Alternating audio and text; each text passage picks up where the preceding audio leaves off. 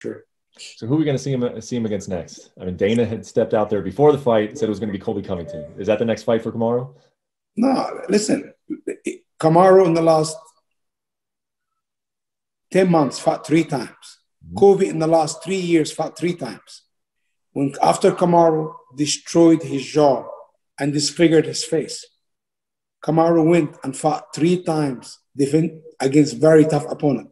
He went and fought Woodley. Guy is not even in the UFC anymore.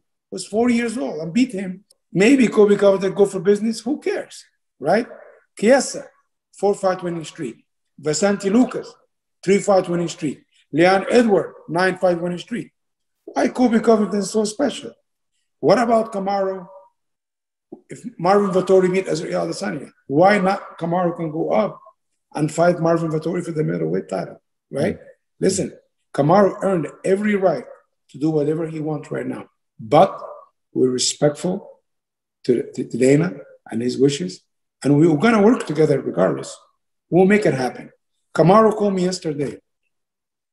He said, June 12th, let's throw Michael Chiesa bone. He asked me who have the longest winning streak in the division. I said in the top 5 or 6. I said Chiesa. He said June 12th. Leon Edwards. Me. Leon's got a fight. Doesn't have a fight. I said Michael Chiesa. And it doesn't really matter who. I said Michael Chiesa. I said, let's throw Michael Chiesa bone. Ask the UFC if I can find June 12th. I told the UFC, he want to fight. Listen to me. Kamaru can fight 3 times more this year.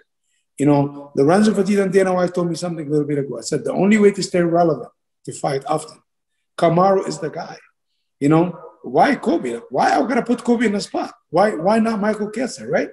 You know, and Michael Chiesa, he can't take Kamaru down. He can't lay and pray on him. Stylistically, it's a good fight, right? You know, I think Kamaru, not 10 times out of 10 will beat him. And I love Michael Chiesa, but why I will not give him an opportunity, right? But I'm not the promoter. I'm not Dana White.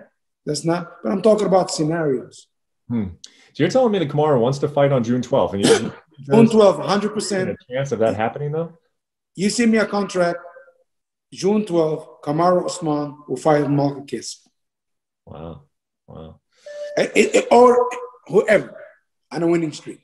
It can be Vicente Luque, but I don't want to say that because he's my guy, because people say we try to do it because you're guy. No, Michael Chiesa have the longest winning streak.